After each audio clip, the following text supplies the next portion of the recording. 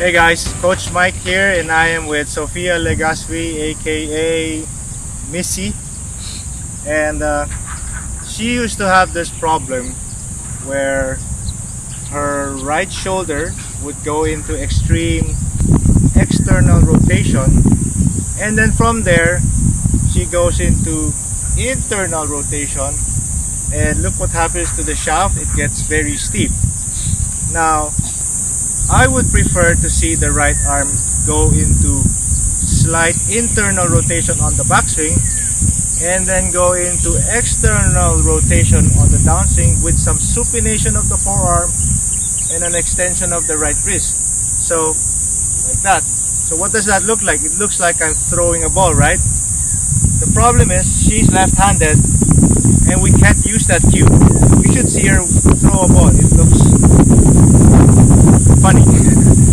So as a coach, I have to come up with a cue or a swing thought that doesn't involve a lot of thinking or is not too complicated, something that she can bring to the course, right? So I came up with this idea.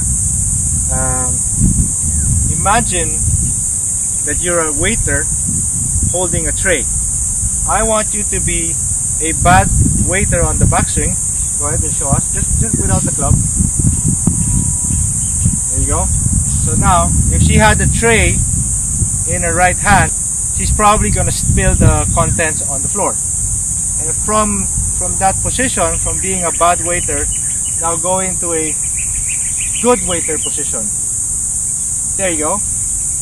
And there you can see, there's an external rotation of the right shoulder, there's some supination of the right forearm, and there's an extension of the right wrist.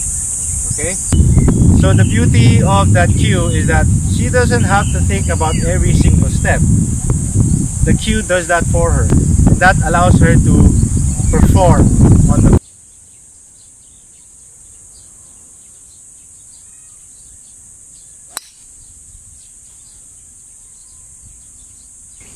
Thank you for watching. Don't forget to hit the subscribe button.